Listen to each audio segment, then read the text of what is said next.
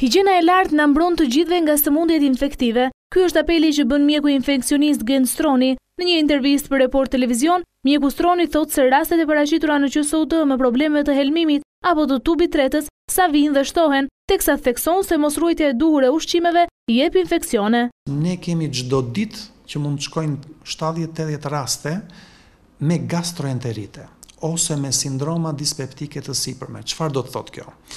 Që kemi probleme të traktit gastrointestinal ose të tubit tretës, që mund të jenë të pjesës së sipërme, ku ne i konsiderojmë si sindroma dispeptike të sipërme dhe pacienti paraqitet me të vjella, por që kjo mund të vijë pikërisht prej ushqimeve jo adekuate, por mund të kemi dhe të gjithë tubit tretës dhe në këtë rast ne themi që kemi gastroenterite ose toksikoinfeksione, të marra nga toksinat e ushqimit, pra të marra gjithmonë nga goja. Lidhur me këtë situatë, Mjeku Stroni ju bën thirrje punonjësve të fast foodëve që të jenë shumë të kujdesshëm me higjienën gjatë përgatitjes së ushqimeve për qytetarët. Ata të cilët punojnë në fast food duhet të jenë shumë herë më të kujdesshëm për atë lloj shërbimi që ata ofrojnë, sepse çdo gjë ka të bëjë me higjienën, qoftë edhe nga duart jo të pastra të personit që bën mbledhjen e tyre, qoftë edhe gjatë shtrimit të letrës apo procedurave që ata bëjnë për të dhënë një fast food, sigurisht që ekziston mundësia që të japin